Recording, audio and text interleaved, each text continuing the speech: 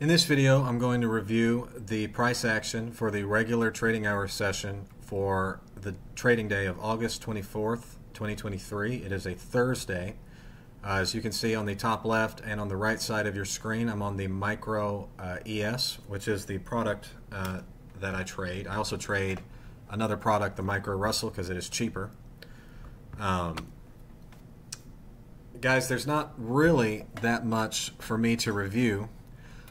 We opened up the session here at 0930 at the New York Stock Exchange Open, and we traded higher in what's referred to as an ICT Judas swing, which basically is a fake move, so to speak, or it's a move that is counter to the intended direction for the day, which you can see anybody who had bought this opening candle, you were royally screwed.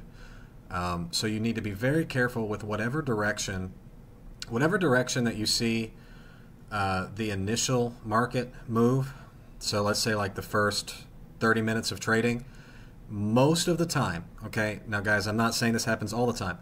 Most of the time, the market is going to end up moving in the opposite direction to whatever the open is. So it runs against the opening liquidity. So all of your banks and your institutions, they put in a lot of their orders at the very start of the trading day, like market open orders, and then the market usually will run against that, meaning running in the opposite direction, which is what we saw today. So we had an ICT Judas swing here at the start of the day.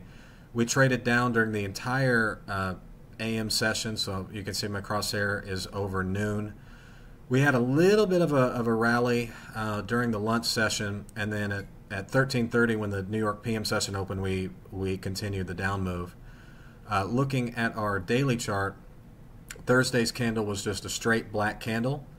This is referred to as an outside down day, meaning that it traded higher than the previous day's high and lower than the previous day's low. So it's referred to as an outside day, and that's what we had today on Thursday.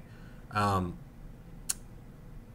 know, looking ahead for Friday's price action, I would say probably we get a green candle, probably like a small green candle. Although, guys, I'm not going to lie, the market could be very incentivized to go and take out last Friday's low, so we could see a run on 4,350 evens on Friday. I don't believe that the sell-off in a broader sense is over. I do see the market continuing to trade lower over the next few weeks.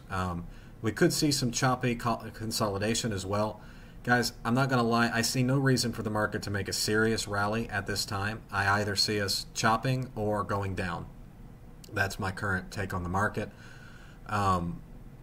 Looking at the 15-minute chart on the regular trading hours, we can see we had a small opening range gap here where my cursor is, and we just traded right through it. We plundered this sell-side liquidity where my cursor is, and we're drawing even lower down to the next sell-side liquidity. So we're hitting sell-side targets now, and so I would just, in general, favor shorts over longs, although obviously there's opportunities in both directions. There always are.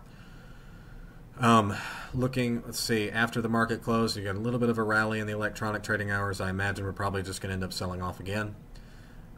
You know, for whatever reason, the market is selling off, and you got to follow what the market is doing. Looking at our weekly chart, we can see that we're forming a spinning top candle right now. It's probably going to end up being a black candle, or maybe we get a little bit of a relief rally on Friday. So, okay, guys, not much to say other than be very careful with these Judas swings. So whatever you see the first 30 minutes of trading doing, remember, most of the time the market's going to run against that liquidity, not run in the same direction. Not always, but a lot of the time. So be very careful with your first 30 minutes of trading. Okay, guys, this has been a market review for the price action on the MES on Thursday, August 24th.